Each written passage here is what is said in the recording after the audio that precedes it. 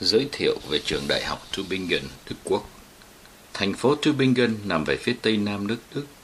bên dòng sông Neckar và trong các dãy núi phía trước của vùng Schwäbisch Alb và Schwarzwald, khu rừng đen, có khoảng 88.000 dân. Tubingen nằm cách phi trường Stuttgart khoảng 40 cây số. Trung tâm phố cổ của Tubingen với những tòa nhà có kiến trúc đặc biệt, xây dựng từ cuối thế kỷ 16, hàng năm thu hút rất nhiều du khách đến thăm viếng. Một thành phần quan trọng của Tubingen là đại học, được thành lập vào năm 1477 với các phân khoa thần học, luật, y và nghệ thuật, sau này là triết học. Hiện tại, Đại học Tubingen bao gồm hết tất cả các lĩnh vực về khoa học thiên nhiên và khoa học nhân văn với khoảng 23.000 sinh viên. Phòng giảng huấn Bệnh viện Đại học Tubingen đã củng cố thành một trong những trung tâm đứng đầu của ngành y học cao đẳng Đức.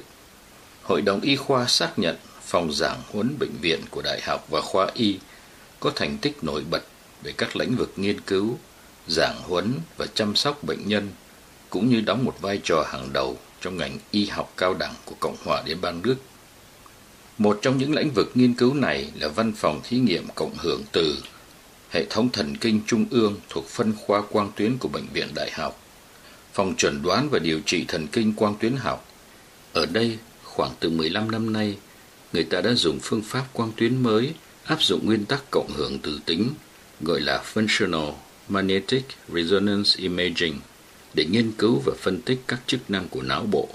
và diễn tả được bằng hình ảnh không gian 3 chiều những biến đổi trong sự tuần hoàn của máu trong não bộ, tùy theo các công việc mà não bộ đang làm. Vào năm 2006, nhóm thiền tánh không Stuttgart đã gợi ý hỏi ông Dr. Erb thuộc phòng thí nghiệm cộng hưởng từ hệ thống thần kinh trung ương có thể chụp hình não bộ của thầy Thích Thông Triệt trong thời gian thực hành thiền, để qua đó tìm ra được các vùng nào hoạt động hay không hoạt động trong não bộ. Sau những suy xét và tìm kiếm tài liệu đầu tiên, Dr. Erb đã liên lạc được với ông Sitaram Ranganatha thuộc phòng tâm lý y học, người mà trong thời gian trước đây đã có ý khám nghiệm khoa học thiên nhiên về các trạng thái thiền. Vào tháng 12 năm 2006, các cuộc chụp hình não bộ cho các thiền sinh của nhóm thiền tánh không Stuttgart được thực hiện, và sau đó vào tháng 6 năm 2007, cuộc khám nghiệm đầu tiên với thầy Thích Thông Triệt. Sau khi đã mua được máy đo EEG sử dụng trong phương pháp áp dụng nguyên tắc cộng hưởng từ tính, gọi là MRT, Magnet Resonance Tomography, kể từ năm 2009, đã có thể đo cùng một lúc được sóng não. Mục tiêu của những cuộc khám nghiệm này là tìm ra được những nhiều trạng thái diễn biến khác nhau trong não bộ,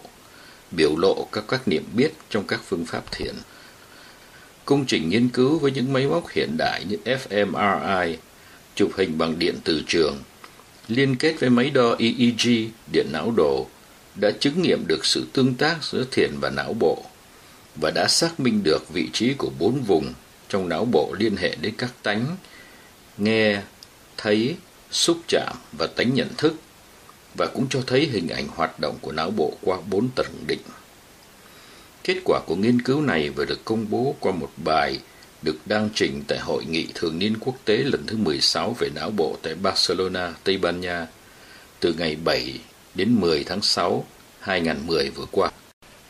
Giới thiệu tiến sĩ Michael Erb.